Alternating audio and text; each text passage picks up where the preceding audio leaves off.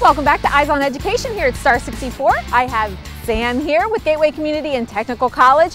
Transportation Technologies is a high demand program and it's also high wage potential, correct? Correct. And how quickly can you get through the program? Most of our students are employed after their first semester. They continue to work in their field while they're finishing up their degree. Excellent. And there's lots more information on their website. Go and check it out. We'll see you next time right here at STAR64 Eyes on Education.